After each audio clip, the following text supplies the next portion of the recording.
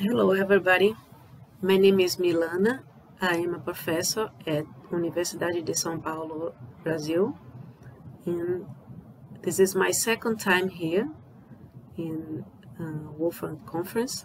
My first time was 2 years ago, and I'd like to share with you my experience about simulating electric circuits using Wolfram Mathematica and Wolfram Cloud. The motivation for this work is the need to provide exercises for students that are not electrical engineering students. They are not so motivated as I am with this subject. In this year, we will not use our lab because of COVID-19, and then we have one more reason to think about it. Here we have a picture of some relays that we use in our classes, and here we have exercises that I needed to simulate, to automate, I'd like to provide more variations of circuits, and I'd like the students to be able to change the circuits and to use a new kind of circuit and to solve a difficult problem. And some years ago, more than 2 years ago, I did a first initiative about this using relay circuits, and then using Mathematica desktop, I could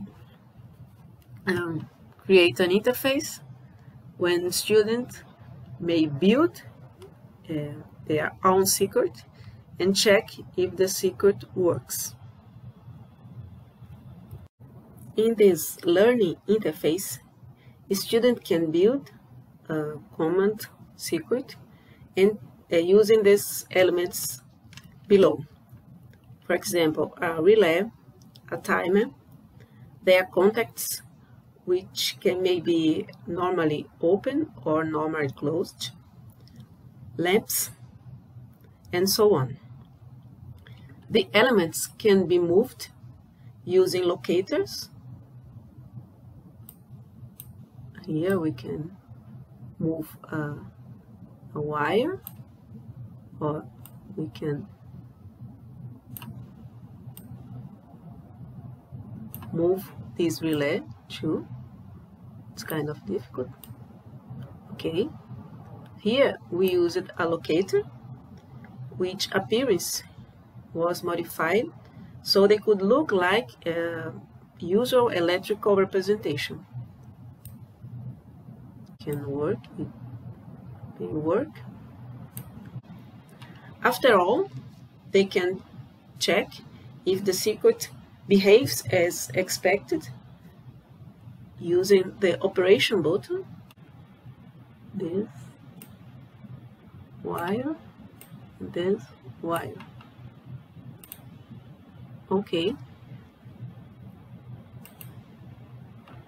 operation. And then we may press this button. Now, the circuit only works if all the connections are done correctly.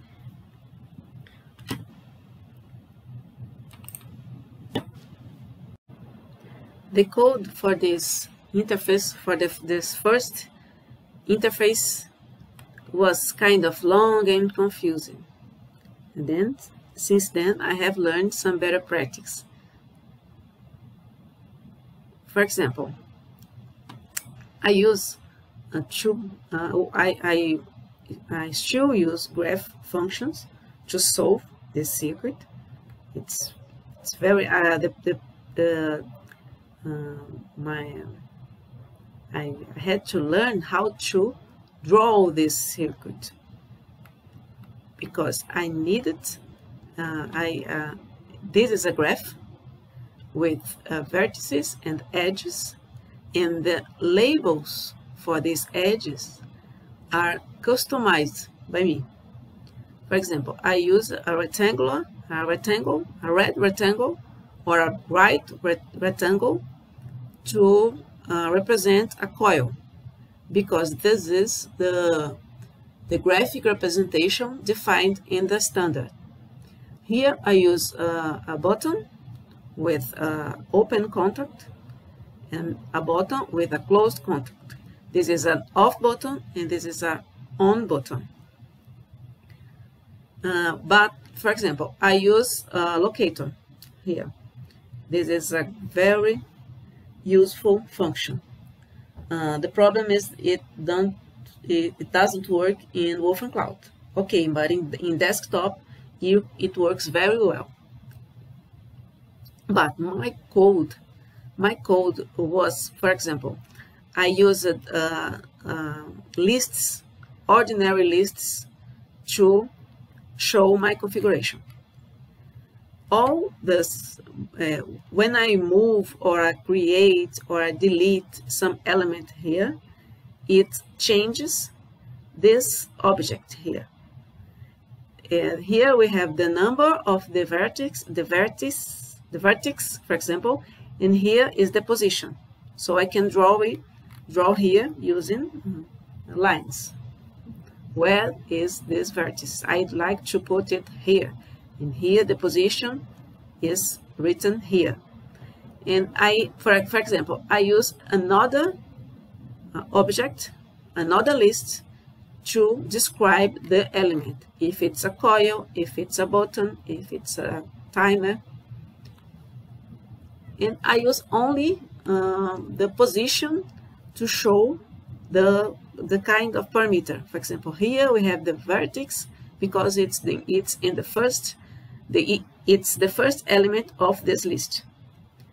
Here we have this first element pair here is the vertex here, the 6 and 7 vertex. Here we have the 6 and the 7 vertex. So I have to remember the position for each parameter. And then the code is huge because the data and the decisions are in the same place. For example, I did not know how to do it using Wolfram language. This is one problem, one big problem. And now, as more functionalities are needed, I decided to do it in a better way. Well, how to do that?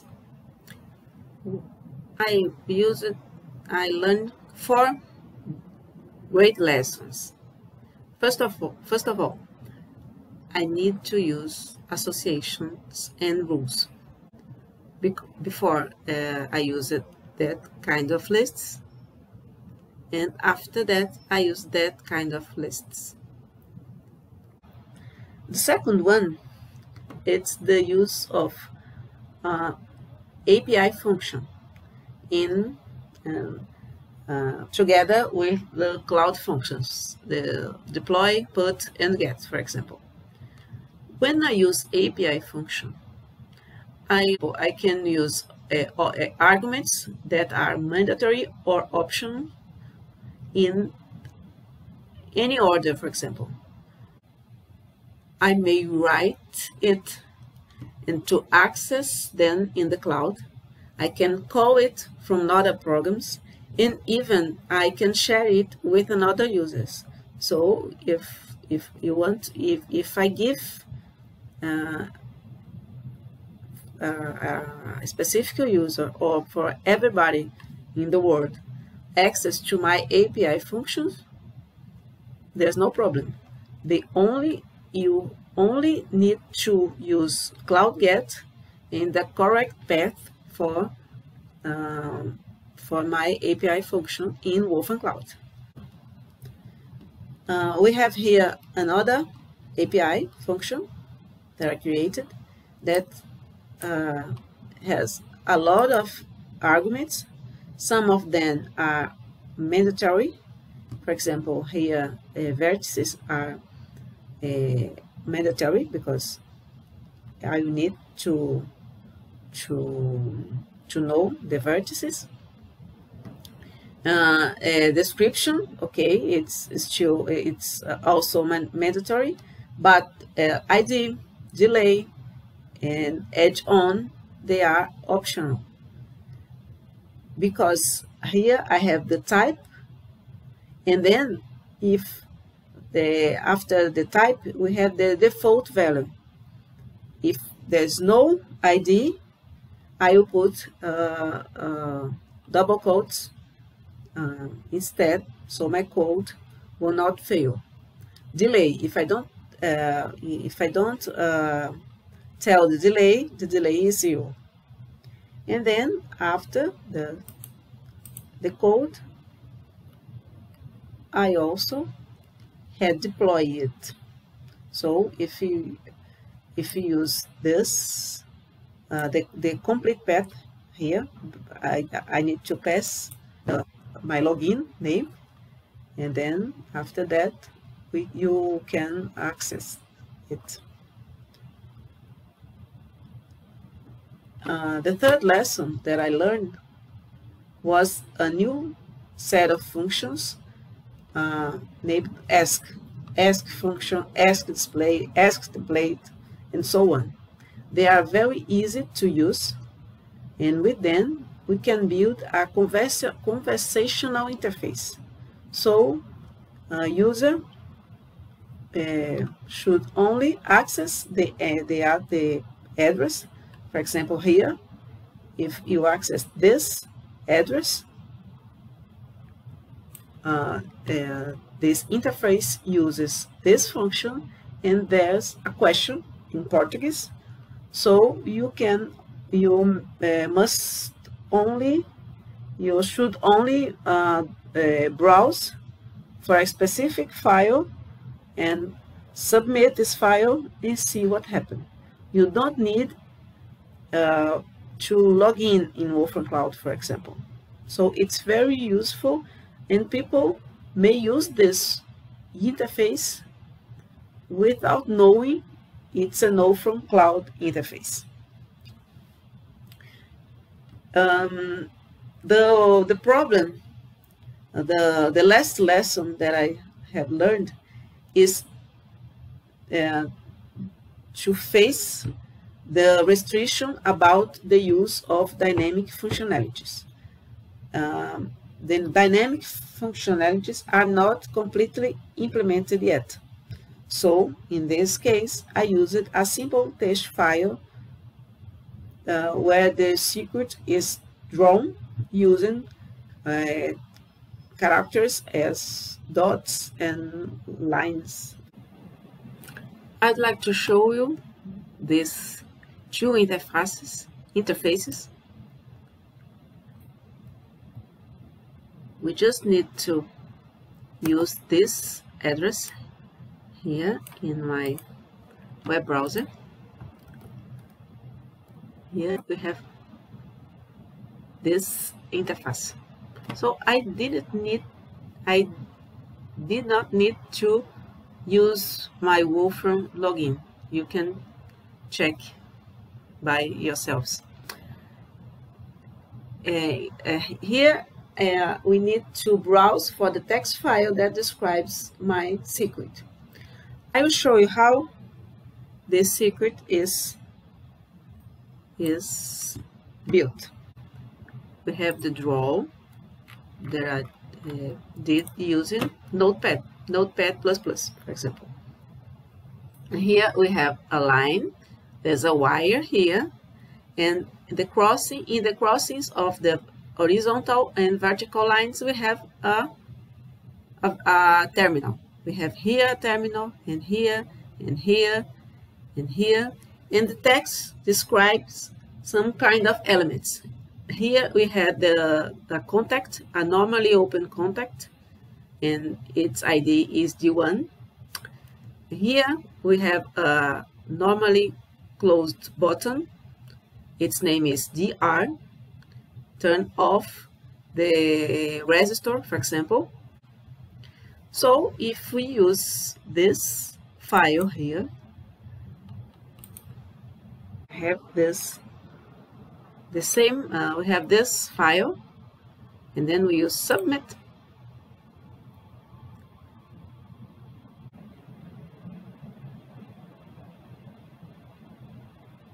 Okay, so the circuit is drawn here. It is created using graph functions. So this dot here, they are vertices, and if I use a graph function here, I can see which part of the circuit is energized, for example. But this interface is not finished yet, because I will have to study more to show how I can interact with these edges here. I know how to do it using Wolfram Desktop, but I need to know how to do it using Wolfram Cloud, because dynamic functionalities are not yet implemented for Cloud. The second one is another interface, and that one is already, it's functional. It's not finished yet because I used a single method for circuit analysis. But this method is totally implemented. So I use it here. Take this, use this address. Now it's resolução circuitos, circuit solving, for example. And then I can use a new circuit or a preset circuit. I use a preset one.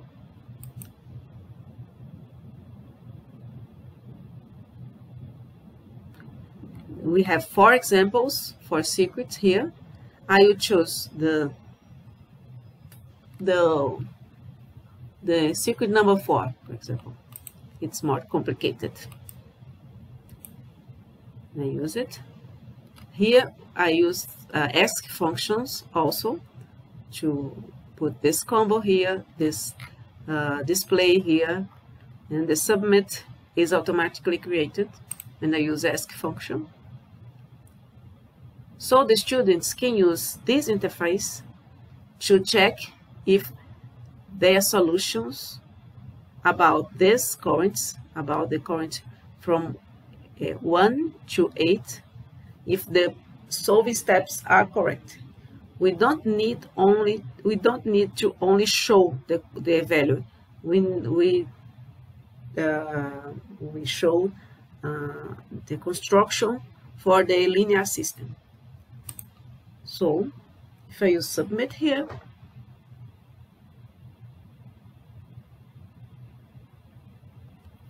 and then if some student detect some mistakes, they can email me. And then we have the description for each loop here. We have 4 loops, so they are described here using the numbers for the terminals: 1, 3, 3, 4, 4, 2, 1, 3, 3, 4, 4, 2. So in this case, we have 8 currents, so we have 8 equations. And after solving that, we get the values. So students can check their solutions. Well, I'd like to thank you for your attention.